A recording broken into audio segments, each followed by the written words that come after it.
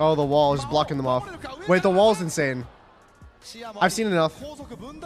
Wait, okay, I already said this at the start of stream, but I actually do think... Okay, Vyse is pretty poop, but I do think Vyse has the potential to be a pro-only character.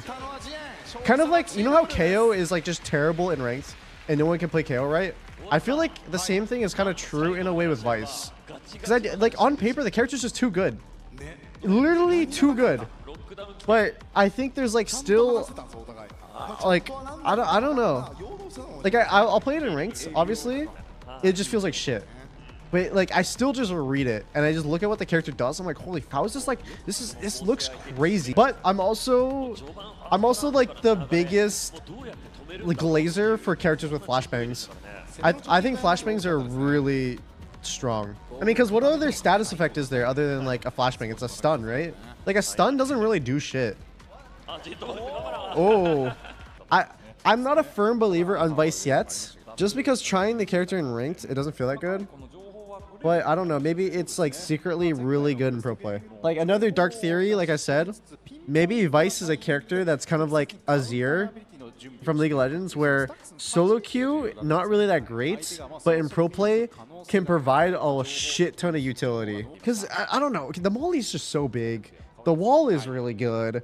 The flash is amazing.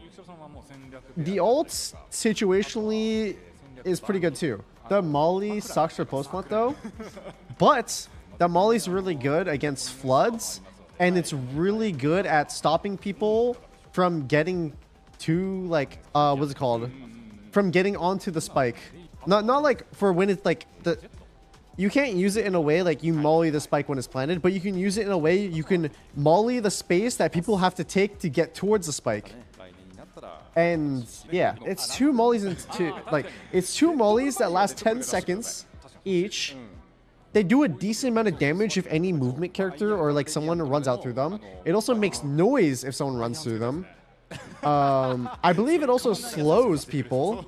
Like the molly on paper, insane. The wall, unbreakable wall that lasts 8 seconds or 7 seconds and can act as a trip, also sounds insane. And the flash that you can pop every 20 seconds that is pretty fast and near unturnable if you aren't ready for it, and also gives info of when you hit people with it, also seems pretty good. And then the ultimate that takes away your primary weapon, which I do think on paper the ult seems insane, but I think it's kind of underwhelming a little bit.